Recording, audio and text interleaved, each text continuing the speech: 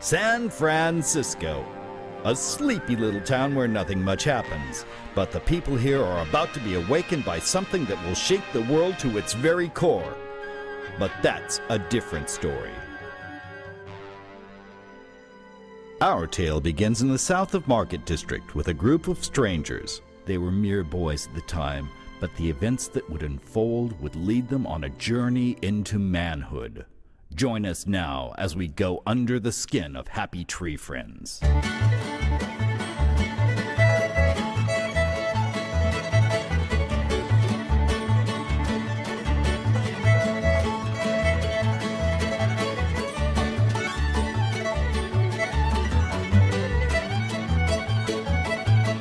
The fuse was lit in the summer of 1998 when Mondo Media released Happy Tree Friends on the internet to the unsuspecting public. The world was never the same. It all started with extensive research and development. This is where the seeds were sown from which the Happy Tree Friends sprouted.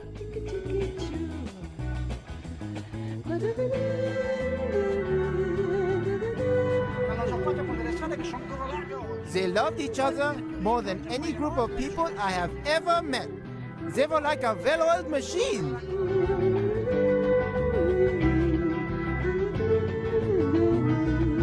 With the writers doing their magic, it was up to the artists to create the look.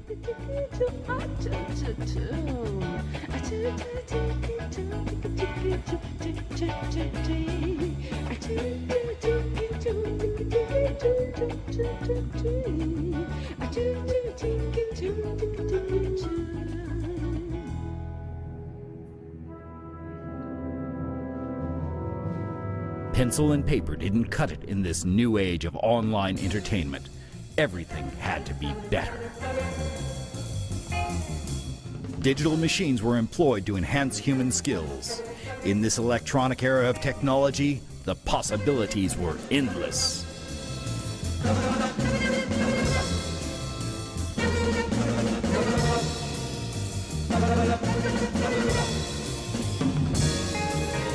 The difference was astounding, and more characters soon followed.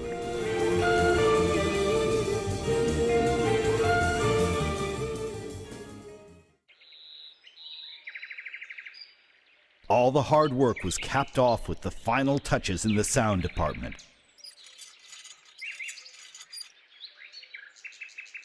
Great lengths were taken to capture the most authentic sound effects for the show.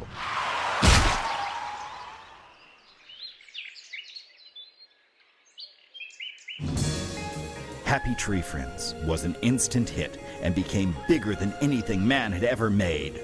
The creators now had time to make fake movie posters and other doctored photos just for laughs.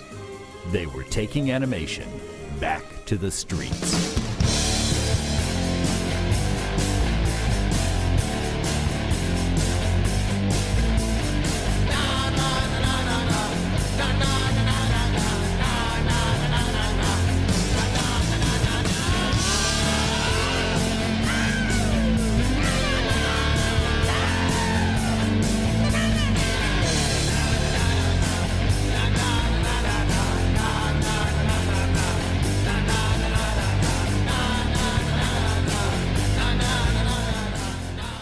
The cartoon made them sex symbols. Their genius made them gods.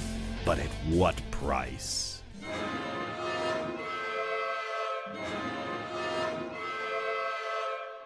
The success was too much for them to handle. They found themselves in a downward spiral of addictions.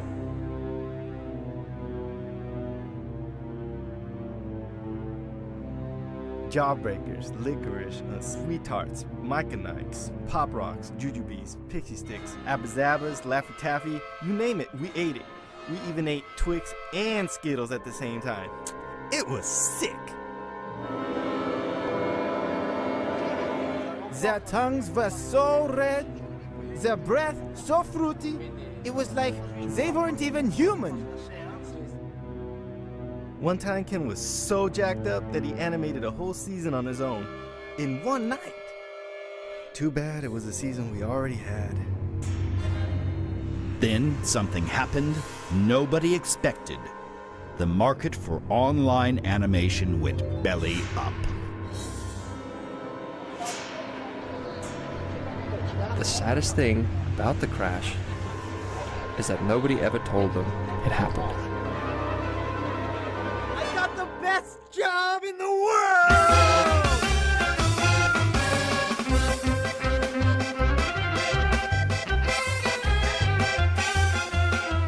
Unable to communicate with the outside world, the creators never found out about the end of Happy Tree Friends.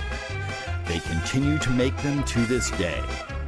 So as long as there is still candy out there, there will still be Happy Tree Friends, even if nobody cares.